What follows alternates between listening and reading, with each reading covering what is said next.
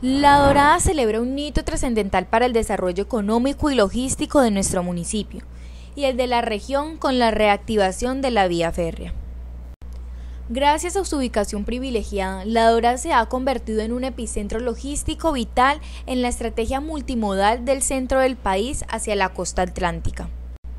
La reactivación de la operación férrea refuerza la posición como un modo clave de esta red de transporte, lo que propone dinamizar la economía local y generar más fuentes de empleo para los doradenses.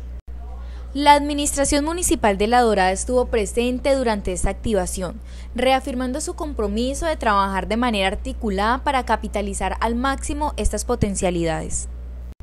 Y que esta iniciativa no solo sea exitosa, sino que también beneficie de manera significativa a la comunidad. La importancia de la Dorada Caldas por su ubicación estratégica, la activación de la vía férrea, nos permite ser un hub en logística. La potencialidad que va a tener la Dorada frente al desarrollo a través de la vía férrea, a través del transporte. Llevamos ya en el transcurso de 3 años 53 trenes, donde vemos la importancia que tiene la Dorada para este tema multimodal. Estamos trayendo mercancías desde Bogotá, desde Antioquia, desde el eje cafetero, para ser transportada hasta Santa Marta y zona costa.